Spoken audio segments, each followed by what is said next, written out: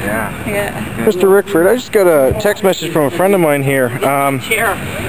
He can't make it today, unfortunately. Okay. He's getting married actually tomorrow. Okay. And he just wanted to thank you for the 7 cents a liter. He increased the price of gas today.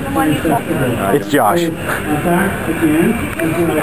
Kind of rude, man. I know, but still. It's unacceptable what you guys are doing. You've made it personal, sir, and it's completely... Actually, I haven't made it personal. I've just pointed out things. Know this stuff. We've pointed things out, though. One thing to raise political issues. It's another thing to make it personal, sir. I think... I'm not making it personal. I'm not making it personal. I think, you know what? I think you're a good guy, actually. Personally, I think you're a good guy. It's nice to see it. But I respect you as a hockey player, too. But here's the thing, though. You said the HST wasn't a provincial matter. No, that's rude, man. Seriously.